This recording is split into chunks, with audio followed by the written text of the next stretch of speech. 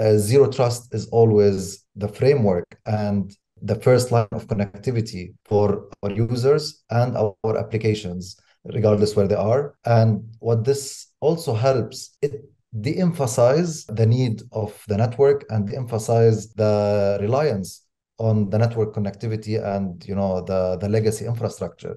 Cyber attacks have been growing exponentially in the last few years. The attack surface is more significant than ever, and threats are more sophisticated than ever. To talk about that, we have Mr. Wissam Saadeddine, Regional Director of MIA at Zscaler. Welcome, Wissam. Can you tell us about yourself and Zscaler? Yeah, thank you for the intro. So I am Wissam Saadeddine. I'm the Regional Director for Zscaler in the Middle East and Africa region. I joined Zscaler last year, coming now to my first anniversary. And I joined with a lot of ambitions to build our Zscaler presence in the region, accelerate our growth, and be as closer as possible to our customers and partners to help them in this, digital transformation journey they are going through. Zscaler, was founded in 2007 by our founder Jay Chowdhury, and we were born as a secure web gateway, a solution, the platform, born in the cloud. But over the years, we kept evolving, our platform to support our customers and the customer needs. And as we speak right now, we are the market leader, in a market segment called SSE, Security Service Edge, as per Gartner and as per a lot of global analysts, which was derived from the SASE framework. Where do you put the GCC on the global digital migration ladder compared to other regions?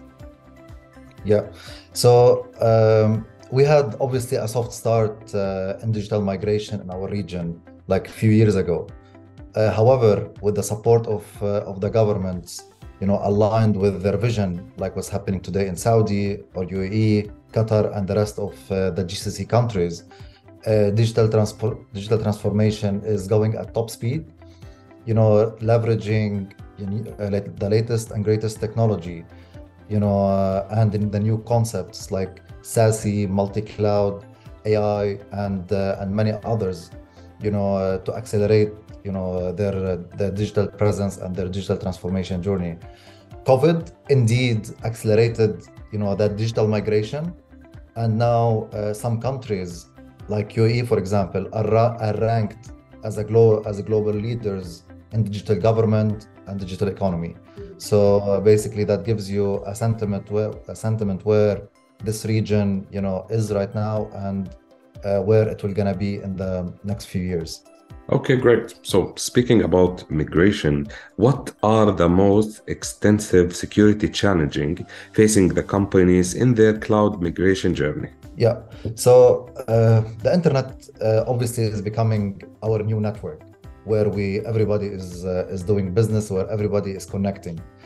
And it's no longer limited to perimeters and boundaries.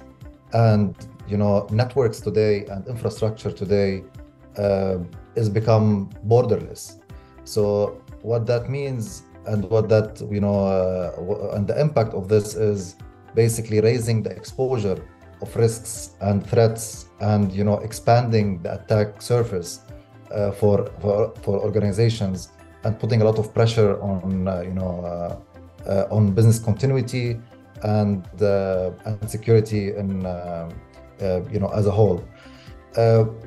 And the way we used to build networks and infrastructure was all around the data center, where the data center was the center of gravity of our applications, users, security, and the entire business was running in the data center. However, now when with digital transformation, users want to be everywhere. They want to connect from anywhere.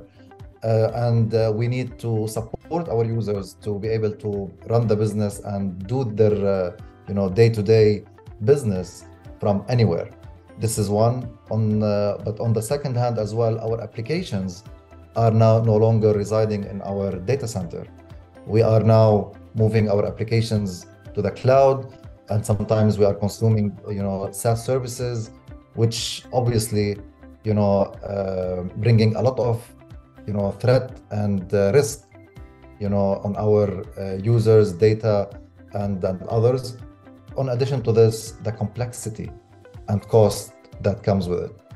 Let's talk about unique threats does the region have. What unique threats does this region have? And do you have any advice, of course, to defend against them? Yeah, of course. It's obvious we are living in a hot region where there is a lot of geopolitical challenges and conflicts since many years now. And cyber warfare is becoming one of those tools which are used during those challenges and conflicts. And what does this mean? This means government, entities and critical infrastructure, along with other leading, organizations in our region, whether they are in the financial services or the private sector, are subject to those type of threats and attacks. To cause reputational damage, and B, it's the data leakage, which is becoming, with digital transformation and the criticality of those entities is becoming the gold mine for any organization in our region. And the attacks are mainly targeting data and applications and digital presence for those applications. And the attacks, unfortunately, it's happening within the region and sometimes from countries outside the region, targeting the Middle East. Okay, great. So speaking about threats, and specifically what happened last year, the SolarWinds hack shook the security world and was carried out due to a compromised user. Later, Uber hack was once again carried out due to a compromised credentials. How can zero trust security mitigate such dangers? Yeah, so again, zero trust, it's not a tool. Zero trust is a framework.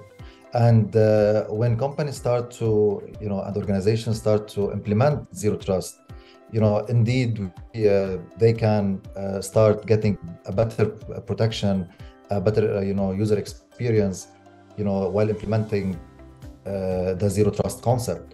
So, and how this is done is basically where getting users, regardless of their location and regardless of their profile, to connect and to authenticate with the zero trust platform, and where in that zero trust platform, all those business policies and security being applied before the user is now connected to the internet, or he's trying to connect to a SaaS application, or if even he's trying to connect to to a private application, which resides in the data center.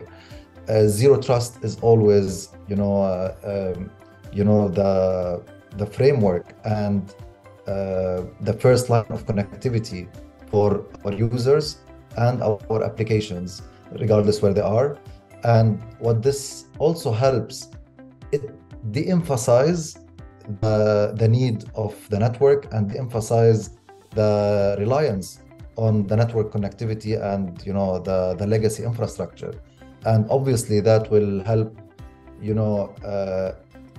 minimize the exposure of our applications to the internet and protect our users from some of the advanced threats, and ultimately protect our data wherever our data resides, whether in the data center or it is sitting somewhere on the cloud. Okay, great. So you mentioned zero trust security. How can zero trust security itself be applied without making it harder to do businesses? So as I said, zero trust is a framework, and organizations can start adopting zero trust partially and gradually to start moving some of their functions and services into zero trust, in a zero trust framework. We at Zscaler, we have the right experience moving large scale customers and transitioning them to our platform, we do believe we have the most robust, elastic, and diversified platform to transition, customers seamlessly without any impact on their user experience, without any impact on productivity, to our zero trust platform, and and ultimately we help them enable their business and be more productive to their business. I'll give you an example here, like merger and acquisition. It's one of the critical use cases for Zscaler, and to adopt a zero trust framework, where organizations, when they merge or when they acquire, they go through a tough transition. Zero trust, and having a zero trust architecture, it helps you with the time to market. It helps you in that transition, and it obviously helps you migrate and integrate many organizations and many businesses without any impact on users and on their customers. Great. Last question. In traditional security systems, once the hacker gets in, they have a lot of literal movement freedom.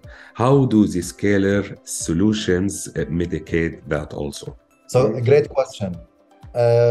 When organizations adopt the zero trust framework, now users will no longer be able to access the network for them to get to the application.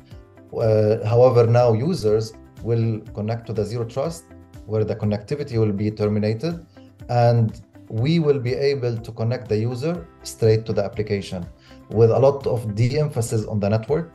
And accordingly and ultimately, the user, even if he is infected by a malware or a phishing email, or he got a phishing email, or so on and so forth, that threat and that malware will no longer be able to move laterally in the network.